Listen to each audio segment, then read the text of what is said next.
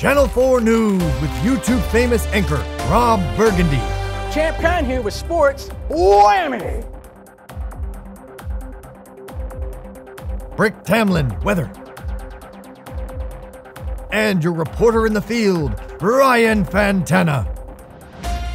It's Channel 4 News at 6 o'clock. Good evening, I'm Rob Burgundy, and here's what's happening in your world tonight. The 2021 SportRx REXYS are here, and one of the more popular awards is the People's Choice Award. Hey everybody, shut the hell up. Rob Burgundy is on. Good evening, I'm Rob Burgundy. Rob Burgundy? Oh my gosh, she said her first words! There is a heat wave advisory in California, so we advise you to stay cool. We got some new information about the nominees for the People's Choice. Now these frames are not new, but there has never been a fairer way to decide the winner. Get it? Wayfarer, new Wayfarer. To decide the winner, we are asking the customers of SportRx to go use their social media platforms to decide the winner. And now, Champ to Sports.